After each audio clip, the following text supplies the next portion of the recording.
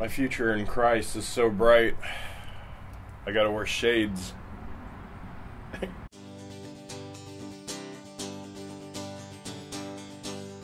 Hey guys, welcome to a special outside edition of Brett Teaches You About the Bible.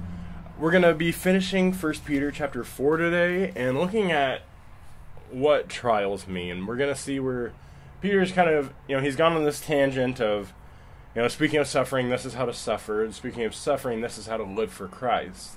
And now we get back into in summation, we, shouldn't be surprised when we hit trials. And that's going to be step one. But he offers us 4 steps here that we're going to look at for when trials happen and just kind of how to handle them.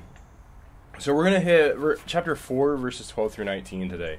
It says, "Beloved, do not think it strange concerning the fiery trial which is to try you, as though some strange thing has happened to you." And when it says happened, it means like that fell upon you by chance. It's like you've won the wrong lottery in this scenario. But rejoice to the extent that when you partake of Christ's sufferings, that when his glory is revealed, you may also be glad with exceeding joy. If you are reproached for the name of Christ, blessed are you, for the Spirit of glory and of God rests upon you.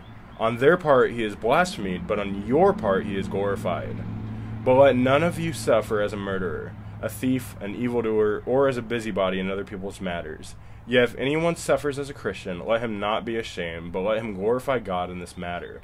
For the time has come for judgment to begin at the house of God, and if it begins with us first, what will be the end of those who do not obey the gospel of God? Now, if the righteous one is scarcely saved, where will the ungodly and the sinner appear? Therefore, let those who suffer according to the will of God commit their souls to him in doing good, as to a faithful Creator." So, again, we're going to outline about 4 points here.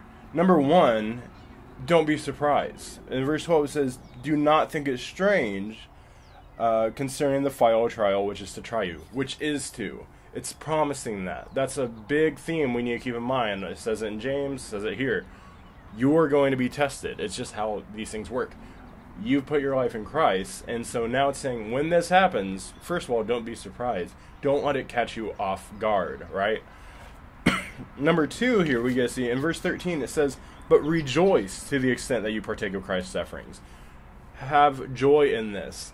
Know what the point is. Don't be saddened by it. Don't think, "Oh man, there it goes again." But instead think, "Oh my gosh, I get to partake in this. I get to feel what Christ felt." And that's what it's saying here is that you partake of Christ's sufferings. So when his glory is revealed. And so I think this means we can take this 2 ways. His glory being revealed, so at the end times when we get to heaven, or we can think of right now, you get to understand what Christ went through, understanding that Christ was totally human, right? And we get to have that joy in that. I mean, and don't, thinking of Christ was very clear, and John 15, 18, 16, something like that. He says, Jesus reminds us, remember, when the world hates you, it hated me first. He comes right out and says it, which isn't the most comforting thing at the time, but it's comforting to know that you are partaking in Christ's suffering. It ends with exceeding joy. That's why we're called to be happy people. We're not going to obviously always be in great moods, and we're not always going to feel that, but we have this joy through our life through this, even through the trials, which is what sets us apart. Verse 14 through 18 kind of hits the next section. It says, "If you are reproached for the name of Christ, blessed are you, for the Spirit of glory and of God rests upon you. On their part he is blasphemed, but on your part he is glorified." I love that. Don't forget that the more, when people attack our faith, when they attack our culture, saying, Christians are like this, Christians are like that, and don't, attack our God, they're blaspheming. But the way we handle it, the way we take it, the way we show our joy through trials, the way we move on, that shows glory to God, right? This would have been around the start of about a 200-year period of like heavy persecution. And so he's saying, you're going to get persecuted, but it's going to glorify God. And then it gets to kind of the next part where we in verse 15 it says, "Let none of you suffer as a murderer, a thief, an evildoer, or as a busybody in other people's matters. Yet if anyone suffers as a Christian, let him not be ashamed, but let him glorify God in this matter." So, two things here. Number one, make sure you're suffering for the right reasons. That's the third part in this, is figure out why you're suffering. If you're suffering for Christ, rad, that's the point. But if you're suffering because of a sin that you're committing, don't suffer for the wrong reasons. He kind of hits that earlier in 1 Peter, and now we see it here again. Make sure that you're suffering correctly. And this, he would have actually really been talking about the government here. He's saying, don't cause ripples, don't attack people. You know, our goal here is that, like, you set that example, that you live a virtuous life and glorify Christ through that, rather than trying to be some kind of zealot, right? So, and then the second part is, don't be ashamed. And it's really easy to say, oh, I'm not ashamed of the gospel. But how hard is it to bring up a conversation about Christ with a friend? How easy is it to bring up youth group around people, or to bring up prayer around people? How many times are you the person to say, hey, let's pray before we do this?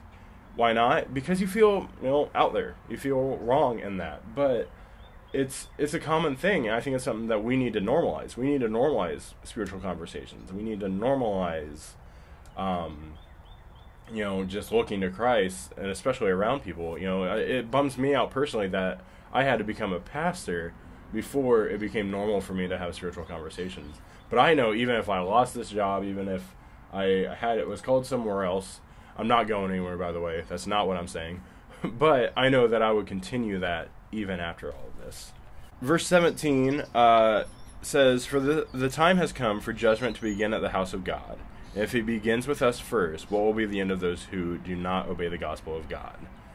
So what he's saying here is not that like condemnation begins at the house, not that God's going to start with us and then move to the world, but instead that we need to clean our acts first, right? We have to clean up our act and move forward, knowing that we are in the house of God. That's where people are looking first. People look at the church before they look at individual Christians. They look at how we as a whole are responding, and we have to keep that in mind. We have to be united, knowing we're sinners, but doing our best. And then lastly, verse 19 gives us part 4. It says, "Therefore let those who suffer according to the will of God commit their souls to him in doing good as a faithful creator." Give it to God. When you go through a trial, that's who you give it to. Don't sit around saying like, oh, I'm in this alone. God is there for you, and you are supposed to give that to him. So that finishes up chapter 4. Again, it's so great to be with you guys. I've got 2 questions for you. Number 1, is it normal to speak about Christ with friends and family in your life?